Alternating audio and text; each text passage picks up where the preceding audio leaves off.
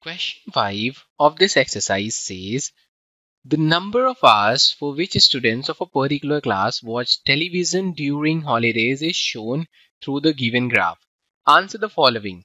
So in the first part it says for how many hours did the maximum number of students watch TV. So if we look for 1 to 2 hours there are 4 students, for 2 to 3 hours there are 8 students, for 3 to 4 hours there are 22 students, and for 4 to 5 hours there are 32 students. So the maximum number of students watch TV for 4 to 5 hours. So that will be the answer of the first part. Now let's have a look into the second part. How many students watched TV for less than 4 hours? So here is 4 hours, and if we have to find how many students watch TV for less than 4 hours, so there are 22, 8 and 4. So if we add them together, 22 add 8 is 30.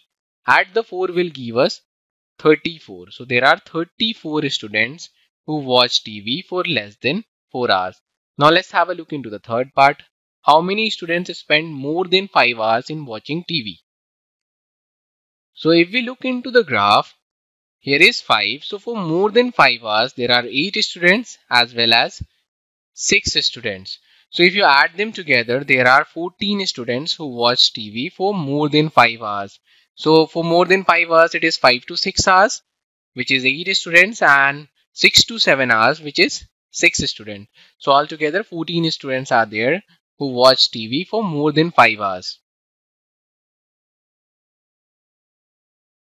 To learn more about how QMath can help you crack school and board exams, explore QMath Leap, a live online classroom program run by highly experienced and committed teachers.